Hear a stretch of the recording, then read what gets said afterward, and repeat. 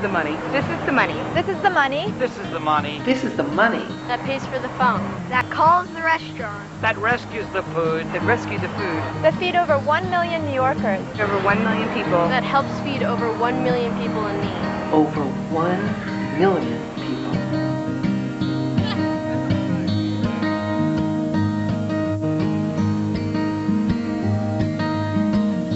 It's easy to help. Visit cityharvest.org. One of the first things I do in the morning is go on my morning jog. I make breakfast for my son, get him off to school so I can do my workout. I was a horrible eater, but I decided to change my diet.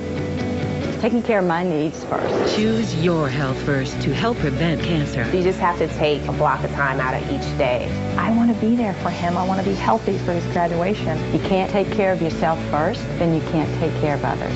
Make a commitment today at chooseyou.com. Notice how some things just go together? Salt and pepper. Fun and games. Right.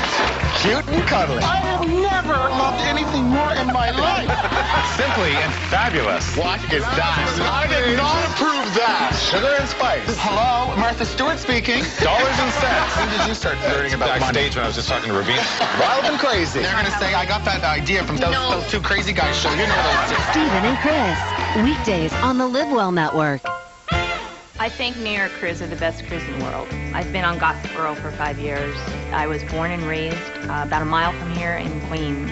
Set decorator is responsible for furnishings and draperies and everything that you see on a set. I get paid to shop. Our vendors are local. They're in Queens or Soho. I have a vendor who's in the Brooklyn Navy Yard. We're middle-class people. We're blue-collar workers. We need to work here, and we give back to the community when we do. I love working in this industry, and I love living in New York City. Taxi! I used to never really talk, ever. I was afraid if I said something wrong, everyone would laugh at me. But then I started to play golf with Special Olympics. It helped me to find my voice. And now everyone else is speechless.